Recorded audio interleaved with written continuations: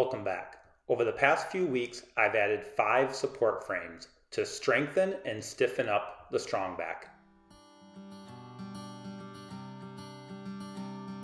In this video, I'll be permanently bonding the transom and all 13 frames to the stringers.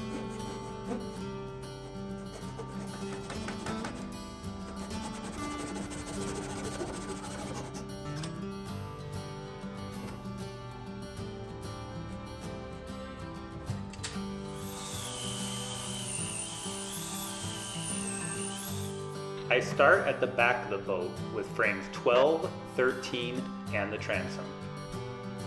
Within the stringer notches, I wet the end grain with unthickened epoxy.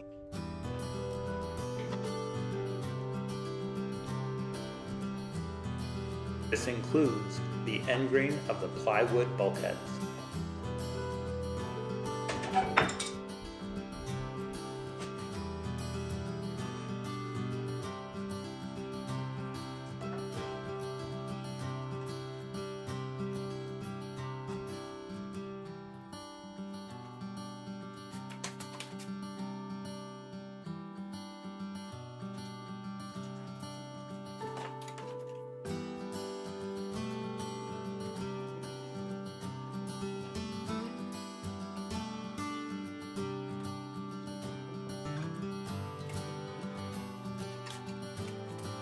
I also add thickened epoxy to the frame where it will fit into the stringer notch.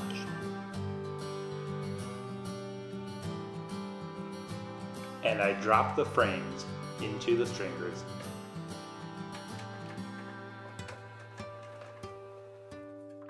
With the laser level in place to mark the center of the transom and the water lines from below, I make sure that the transom is properly positioned on the strongback.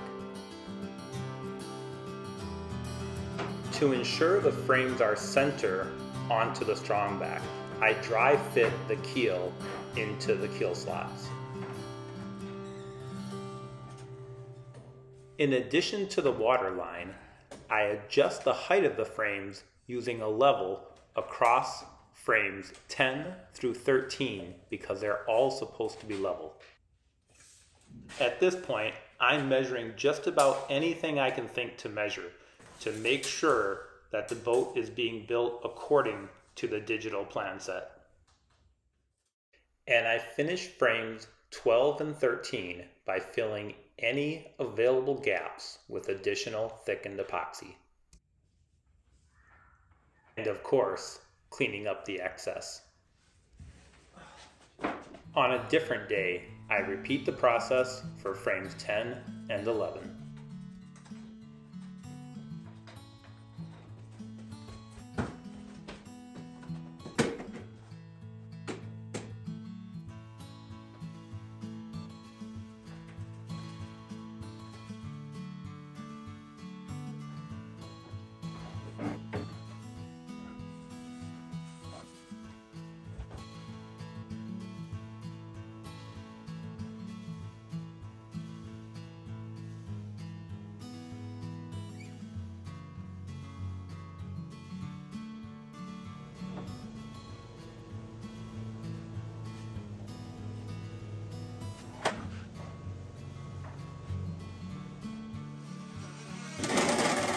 And I reattach the strongback legs at the proper height.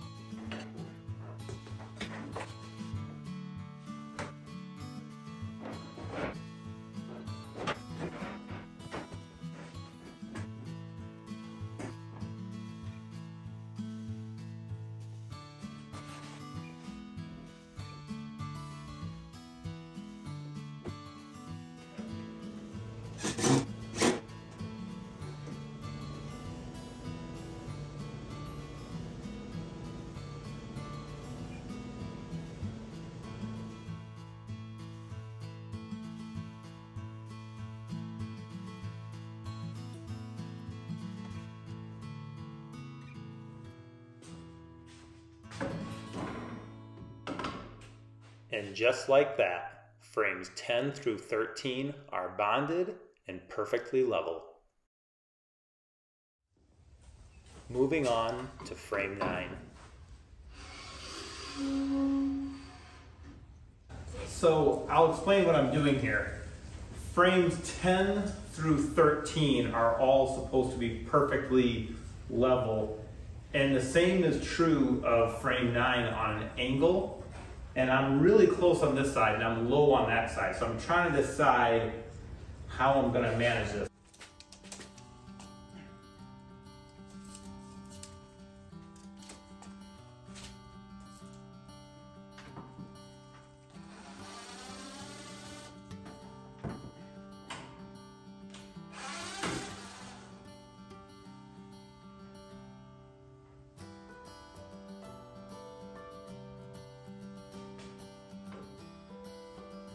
Okay, so what I've done here is simply lifted the frame up to touch.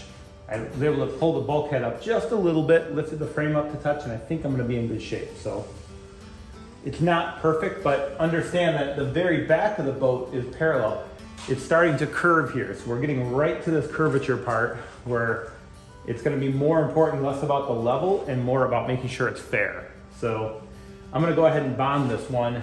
I'll have a little thick gap on this side and a good fit on this side. So we'll go from there.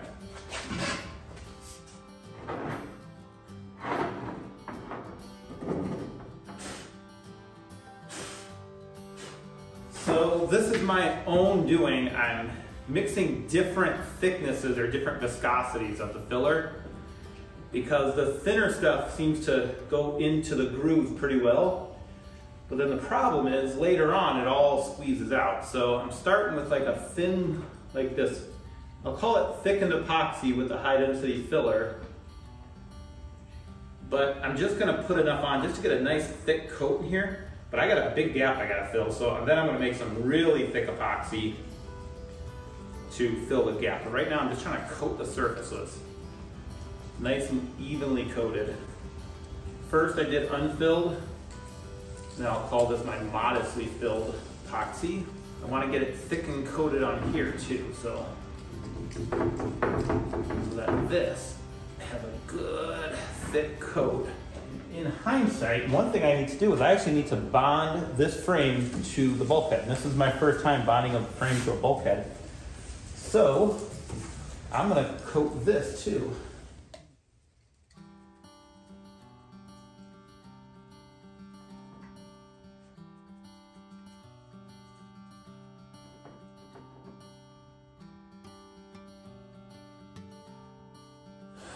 So I decided to try out this Dan Lee idea of putting some of my Sapili sawdust in here just to blend it in so it wouldn't be so obvious white like I have here. So remember, this is all still the engine compartment. So that's why I'm starting here. It doesn't have to look beautiful. I want it to be much better in the passenger compartment. So let's just experiment with some of this.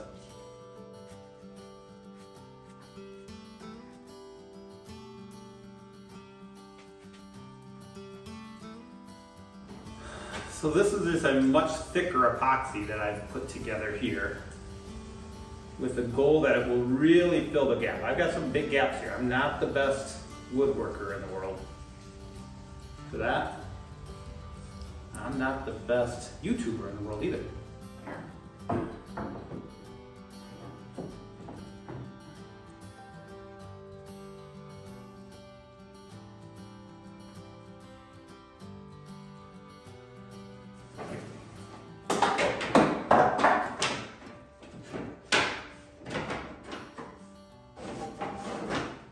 I like to put these keels in here just to make sure I got things pretty straight.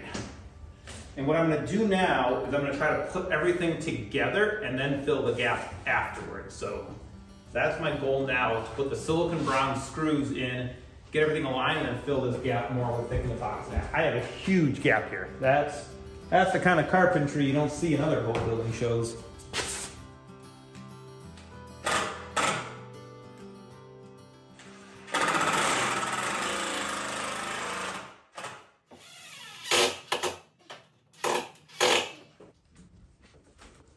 To ensure that I have a tight fit between the frame and the bulkhead, I'm using a combination of clamps and silicone bronze screws.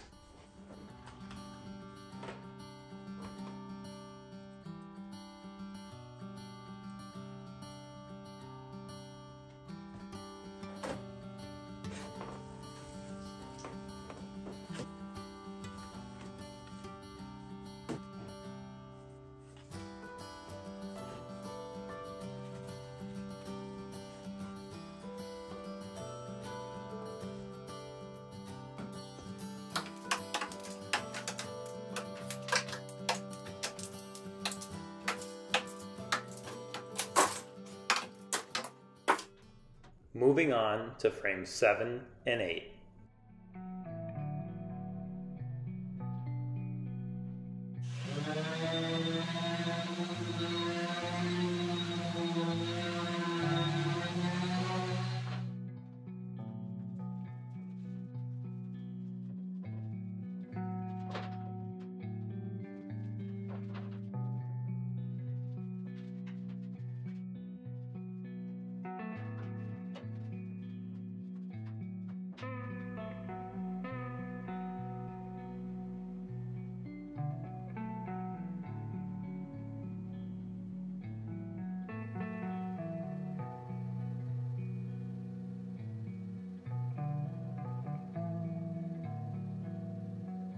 Notice I got smart and decided to only ruin one pair of clothes when working with epoxy.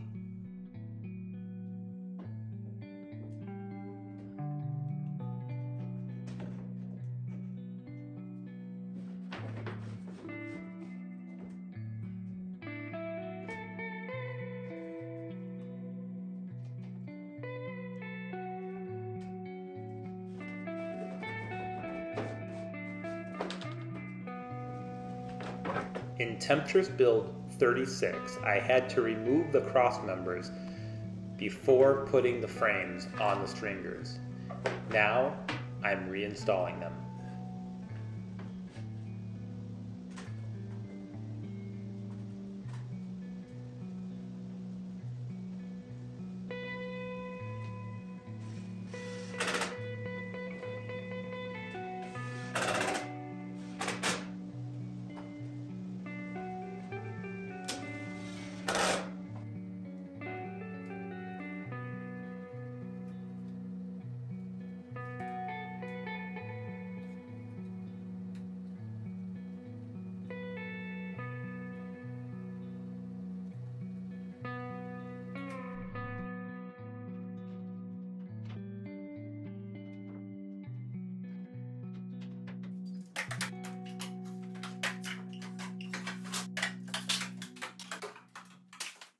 Bonding frames 5 and 6 was pretty straightforward. The reason I bond 2 frames at a time is because I have just enough clamps for 2 frames. Yeah, don't say it. I have the perfect number of clamps.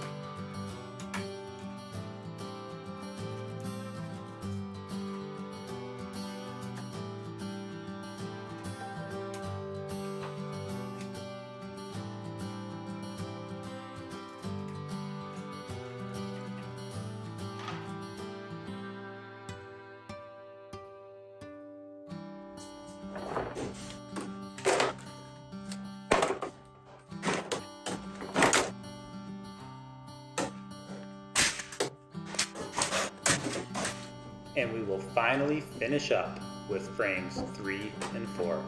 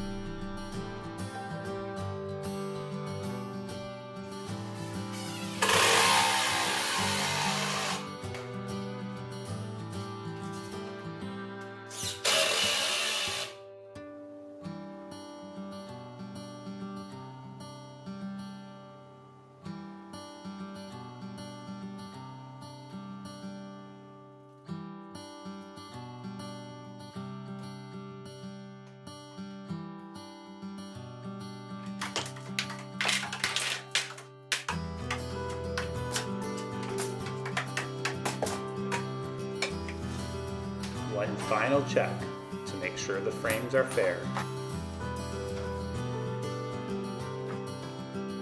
And we've completed bonding all the frames and the transom to the stringers.